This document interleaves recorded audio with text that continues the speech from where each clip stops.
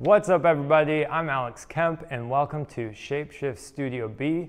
Today we're going to be going over the parabolic umbrellas, how to set them up on your strobe, and why they're a great source of light. Okay, you're going to start with your strobe on the light stand just like this.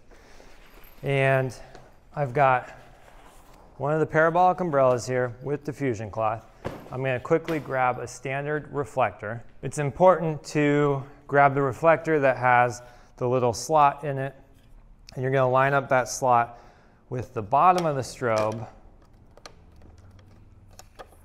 Push it in, turn it to lock it. Let's turn this around for you guys so you can see it. So the slots here lines up with the umbrella holder at the bottom. We'll grab the umbrella.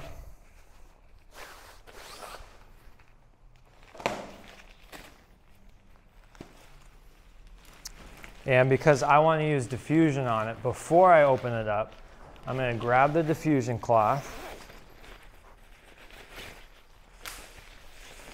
And there will be a little hole at the top. We're going to feed the umbrella through that. And then we'll open it up inside the diffusion cloth. Give it a little shake just like that. And boom.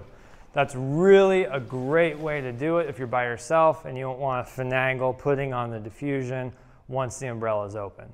So now that it's open, we'll go ahead and take it. We'll feed it through the slot here and through the umbrella holder on this. Parabolic umbrellas are awesome because they're huge and they're going to give you a ton of soft light, especially when you diffuse it.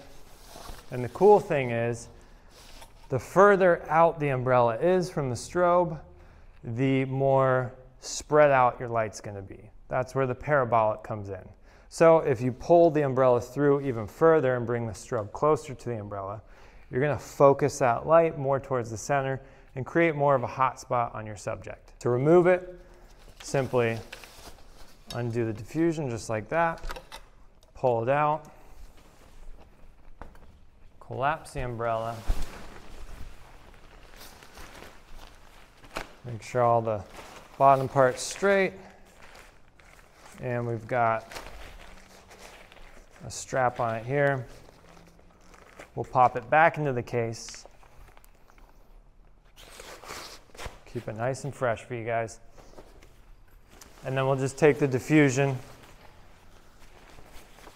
from the top, just like this. We'll fold the edges in, and then we'll just kind of fold it onto itself, and tuck it back in the case. Keep it nice and clean. Zip it up,